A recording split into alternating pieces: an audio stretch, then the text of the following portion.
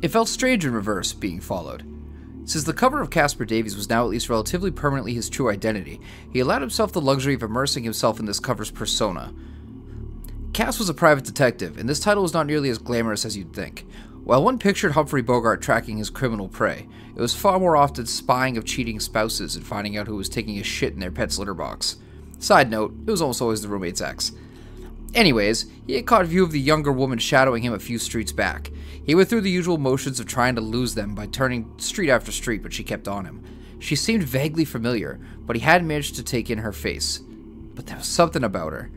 Regardless, Cass had shit to do and he didn't have time for cat and mouse. Popping down an alley, he took curt steps, stepping behind a dumpster for a moment. He shrugged his raincoat off his person, and that suddenly became her person, as with a twitch and shift in infrastructure, he became Cassandra Evans, widow and private investigator. Well, what could he say? He had a type. Feigning drunkenness, Caspar, now Cassandra, stumbled out from behind the dumpster, seemingly bungling into his stalker. The woman fell back a bit at the impact. "Get out of my way, whore!" The mystery woman following Caspar felt she had no time for stupid bitches slowing down her pursuit, and she shoved her to the side, hastening out the other end of the alley. Cassandra smiled, now having gotten a good look at the woman. She was touched by the God Machine, and had at one point been on the entity's hit list. Noting this, Cassandra, a much more gifted tracker than the amateur that had been on her tail, began taking slow steps on the path after her stalker. Cassandra had questions. Hey everyone, and welcome back to the Botch Pit. I'm Chris, Librarian of the Pit, and I'm here with some content for Demon the Descent. Demon the Descent is really an underappreciated game in the Chronicles of Darkness line, and I'm happy to finally be finding some time to get into it. Up front, here's the deal. Demon is a meaty game, and at times the book is not the most clearly laid out. That's part of the reason this game is a bit harder to fully digest than some of the others. That said, as we go along in our journey of learning and mapping out the game lines, some of it may come out in different practical order than the way we may like. To compensate for this, as we go along guide by guide, we'll adjust the order in the playlist for the line to make them make the most sense. For example, while today I'm covering cover, and the basic premise of what's called going loud, when the time is right and I get the demonic forms down, I'll move it to the playlist to make sure the demonic form comes first. As I'm a slave to my ADHD and OCD both, I need to address topics that interest me first. With that out of the way, let's get to it. Firstly, we need to discuss what basic cover is. When a servant angel of the God Machine has a purpose that involves mortal interaction, they need to take on some manner of guise to fit in with the world and get shit done. This is called a cover, and upon creation, to anyone in the wiser, it will seem as if that quote-unquote person has always been around. They will seem as if they've always had that one girlfriend, and the mortal girlfriend will assume she's always been with the guys. Same with paperwork, card registrations, credit cards, etc. The God Machine has quite the reach. So normally when angels complete their missions, they retreat back to wherever they go to be recycled, disassembled, perhaps put to stasis if they're useful enough. That cover will not vanish, but perhaps be considered complete and abandoned. Maybe that guy's, the cover, will get into a car accident, perhaps a skydiving accident, or they move somewhere super remote where people just can't reach them, but the end result is always the same: closure with no loose ends. The guise was simply a temporary means to an end. But to a demon, cover is much, much more vital. When a demon experiences their disconnect from the God Machine and comes hurtling back to our plane of existence, their last utilized cover is the identity they assume. Not out of choice, but simply by default, as that's how they last existed here. From there, they need to haul ass and place as much distance between them and their pursuing angels as possible. Assuming they manage to survive that part of the demonic condition, now comes the hard part: maintaining that cover, shoring it up, and potentially even establishing more covers. While up front the initial cover is basic and strong enough, assuming we're not using merits or what have you, it's just not enough to work long term without maintenance and planning of some kind. The God Machine has eyes everywhere, and eventually something will draw its attention to the demon. And while that cover mentioned is okay, it will not hold up under intense scrutiny over time. However, the more legit the cover is, the longer it will hold up.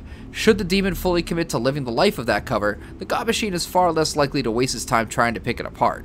The entity will just assume it's another human and move on. Many things wear down cover, utilizing embeds, exploits, partial transformations. These are all things that take a toll on the cover. On top of the risk of people seeing the demon performing these feats, the simple act of drawing upon the dark energies of the God Machine is enough to draw its attention over time. Also, not spending enough time living the life of the cover will take its toll. So what is a demon to do? Like I said before, spending time living the life of the cover is enough to keep it going.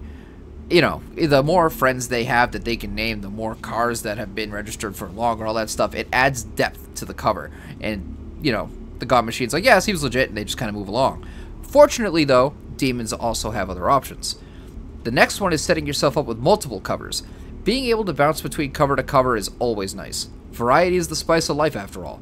Many demons stick to a type. Brunettes, farmers, athletes. Many feel more secure sticking to what they know. It's easier to act out a life when you barely have to act. How does one go about getting these new covers, though? I did say you're stuffed into the last one that you lived. So it's time for Let's Make a Deal with Demons. The demon, utilizing its knowledge of the infrastructure, makes a deal with a mortal in need and manipulates the infrastructure of reality into gifting the mortal with something or things that they want or need. They make a timed arrangement, often with the demon being somewhat vague on the details, and when the time is up, they show up to take their due. And what is their due? That person's entire place in existence. So let's get a couple things clear here. There are many misconceptions regarding what happens to the mortal. Is this a deal for their soul? Yes and no.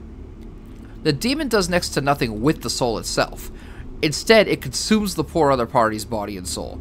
Now having that spark within them, and with a void left in reality by the person that was just there a moment ago, the demon steps into that vacancy, taking the place of that mortal as an entirely new cover.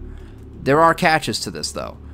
Taking the place using this method does not gift you with the memories or demeanor of that person. While language is no problem, as every demon can speak every tongue, just about everything else is. Mannerisms, hobbies, friends and relationships, even careers. The demon is gifted with no knowledge about any of that. The wise demon has done their research first, studying their prey before making their move. If they fail to plan it out appropriately, the cover will fray quickly, leaving the entire endeavor moot and also leaving them vulnerable to scrutiny under the God Machine's near omnipotent eye. They could try to wing it, but that's not a good call at all.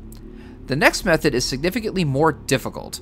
Instead of the demon taking the existence of someone else, they piece together, or patchwork, a cover for themselves. The way they do this is by bargaining for aspects of multiple people's lives. This one's ability to fix cars, another person's relationship with their girlfriend, another's love for teacup collection. They build up all these little pieces of people's souls until they have enough dots in their cover to create a custom cover from scratch using those pieces. While difficult and extremely dangerous if you don't have the dots or pieces, nothing fits quite like a custom-tailored suit. There are hazards to this, though. While you step directly to a cover that a demon assumed and there was a hole that needed to be filled, the patchwork is different in that it breathes life into someone that has never existed before, and the infrastructure around it needs to shift to seem like that cover has always been there. Needless to say, this draws attention the demon does not desire, but hey, they knew the risks. They wanted that cover, now they get it, with all due headaches coming with it. The last method I'll be talking about is the coolest one, if not the most dangerous and foolhardy act a demon could try to accomplish. Demons still have an innate understanding and ability to follow omens, signs and all things touched by the God Machine, just the signs of shit going south. Using these skills, our demon starts plotting and tracking down when an angel will be sent down to our plane by the God Machine. Here's why this matters. There's a brief, ever brief amount of time that the guise of an angel is vacant before it takes its place within it. It just so happens that a demon can make an attempt to get into this new cover before the angel does, claiming this new car smell shell for itself. Obviously, this is risky on many levels. The God Machine plans almost everything out so far in advance that there should be no room for error. Perhaps it has cultists awaiting the arrival of the angel and plans to have them assist the new deity. Maybe there are other angels awaiting the arrival themselves, planning to escort their new brethren along their goal. In any case, it's safe to say that even getting close to this new and potentially well-guarded and empty cover is a challenge, with survival not being even close to guaranteed. A wise demon brings apt help and a plan, as other demons can bolster our protagonist. Then again, in Demon the Descent, betrayal is ever a threat to the demons, especially from their closest allies. Alright, cool. So we've discussed covers, their perils, methods of getting more. So what happens when your cover is blown or you're facing insurmountable odds that you and your cover are not going to survive? Remember, if you die in your cover, it's all she wrote. You get loud, of course. What is going loud? It's the panic button. Incarnating in your natural demonic form and for a moment getting access to a power set long forgotten since you are still one with the God Machine. No, you're not restored to the totality of your strength, but you are still quite the imposing force indeed, capable of going neck to neck with an angel, for a moment at least. Anyone who sees you sees a terror being of metal and damnation. Panic and fear sets in along with a healthy dose of madness as people flee before you. To be clear, however, this needs to be said. every single time you go loud, that cover you are hidden within is shredded absolutely, with no chance of repair whatsoever. You are stuck in that demonic form until you take on one of your other covers or you form a new one by whatever means available.